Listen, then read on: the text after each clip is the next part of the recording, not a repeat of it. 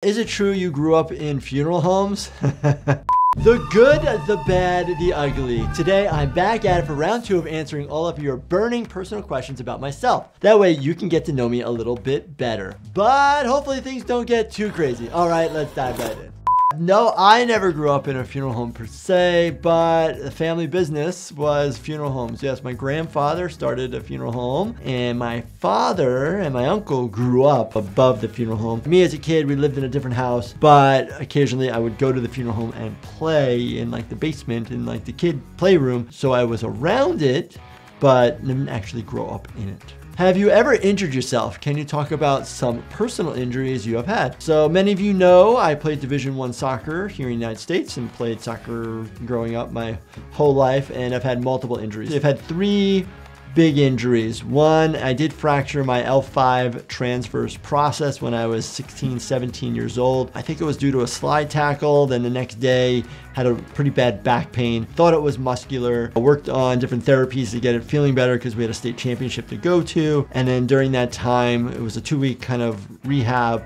Played and it just hurt so much. Ended up getting an x-ray and a bone scan and showed that there was a fracture. So then after that, you can't put somebody in a cast. So I actually ended up wearing a corset that had 2 metal rods going through the back for about a month to allow it to heal. I still always have a little bit of right lower back pain due to like muscle spasms, those sorts of things. So I'm always aware of it. Other injury was an ankle injury where I actually had some blood in a tendon sheath on the top of my right foot. So anytime I tried to strike the soccer ball, it stretched out on that and caused like a zing. Ended up having an MRI of that to diagnose it. Again, took time for it to go away. When I was in college, had multiple head injuries that required me actually to sit out due to concussion. The biggest one, I was doing a slide tackle during practice and one of my teammates tried to jump over top of me and kneed me in the back of the head. Lights didn't go out, but I saw stars. Look at all the pretty stars. So then when I was getting tested to see if I can get back to play, we were doing different activities and it induced seeing flashes of light. And so they said, nope, can't do anymore. So then I had to take about a month off. I can't be the only one sharing all my injuries. Let me know in the comments if you've had any major surgeries, broken bones, big lacerations. I want to know too. If you can fight 50 chicken-sized Eric Cartmans or 50 Eric Cartman-sized chickens, who would you fight?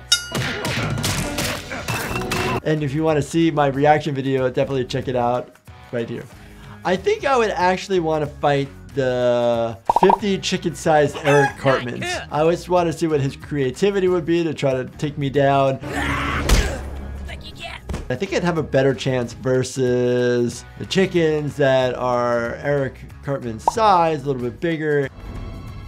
And then they got their beaks and could cause more issues, and the chickens harbor more diseases. I don't think I've actually ever been in a fight, but I have trained in Krav Maga. It's better just to walk away. I think I'll be the bigger man now, walk away. What gives you the ick as a doctor? Super gross things make me cringe a little bit, but the super gross things to me is like people throwing their feces at medical staff, smearing the walls with it, peeing all over the place. That's kind of like, yeah. I don't mind when people vomit. I don't really mind when people like spit phlegm. That doesn't really bother me. What gives you the ick? Let me know in the comments. Do you dress up for Halloween? If so, what are you going to dress up as this year? I've been a witch doctor. I've been Elvis with a bunch of my buddies.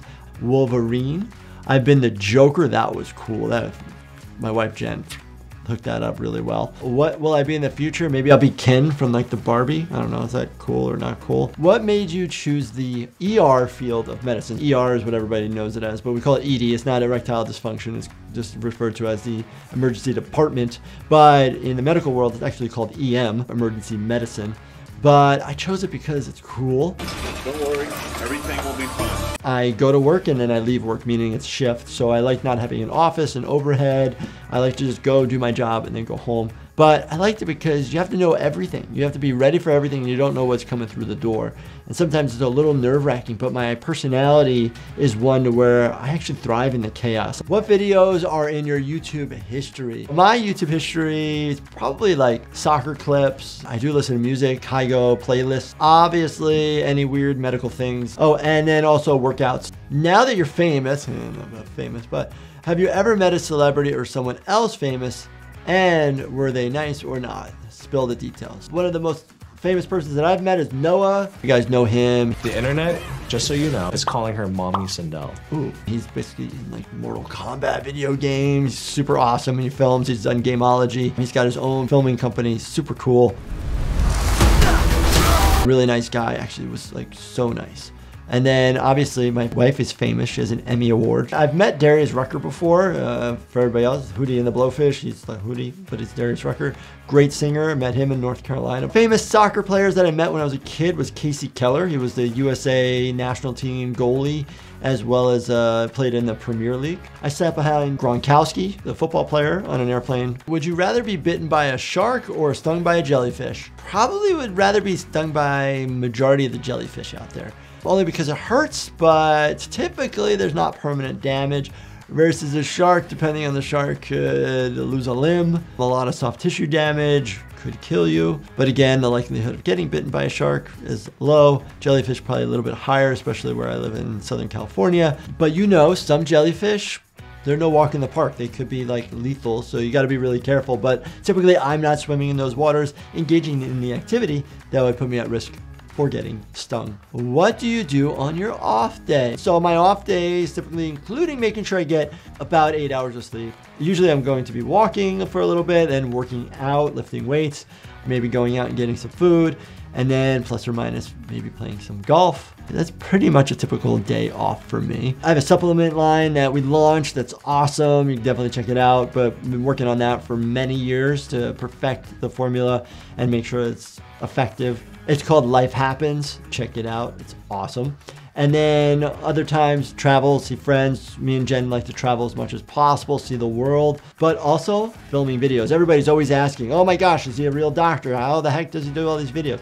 I work 16 shifts a month in the emergency department, which is full time. And then in my free time, I'm doing other things, including this channel. So I definitely appreciate and really appreciate you guys watching these videos and supporting the channel. What is your astrological sign? Please say Sagittarius. No, I am a Libra. I am the balance, the scales. And it actually does fit my personality. I'm all for balance and equality and making sure that everything is fair from what I read online, but I'm not like huge in the astrological understanding of, you know, half moon, rising suns, setting moons. I don't know. Shout out to all those Libras out there.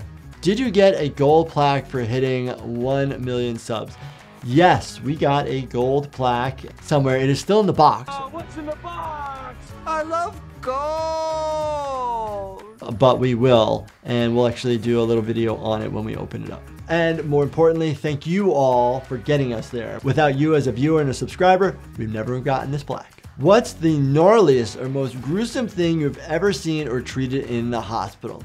A lot of things. So I'm an ER doctor. Everything is gnarly, nasty, that sort of thing. In general, the gnarly things that come in are basically amputations and basically the inside showing up on the outsides. Those are probably the most gnarly, and the most interesting is typically when somebody shoves something inside their body that shouldn't be there, and that ranges from household items to foods to fruits to things that are uncooked to glassware. Like, it just depends on the individual and their creativity.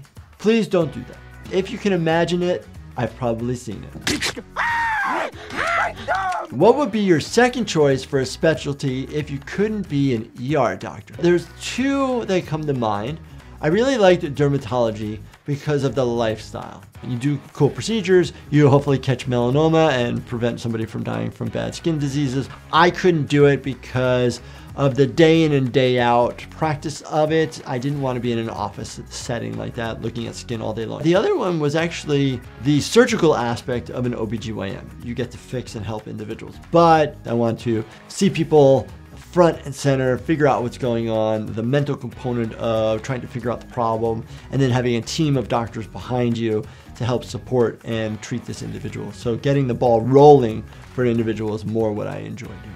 Have you ever treated anyone who was in combat? I've treated people in the military that have had different types of traumatic type injuries just based on the location where I work. But again, they're very similar to civilian type of injuries where it's gunshot wounds. Someone's gotta suck out the bullet. or explosive devices or major traumas. And so currently every single ER doctor in the United States is trained in trauma to handle any trauma that walks through a door. What's something about you that most people might be surprised to learn? I'm pretty athletic, you know, being a ex-soccer player and playing golf, I'm very coordinated. So my wife, when we first started dating, was shocked at like how good I was at different activities, even like bowling, darts, and billiards, but then any sport I could play as well. So you come over to our house and we have every single type of like sporting equipment possible just because we like to play all the different sports. Oh, and I can juggle. All right, that was awesome. I hope you guys got to learn a little bit more about me in round 2 of getting personal with Dr. Wagner. Keep your questions coming. I love answering them. I'm an open book, so just ask them, and if they're appropriate, I will answer them. So if you guys enjoyed this, definitely check out this playlist right here, Binge Watch Everything. And as always, please make sure you subscribe, turn your bell notifications on, and hit that like button for me. Thank you so much for watching, and stay healthy, my friends. And if you haven't already done so, check out my new supplement company, Life Happens.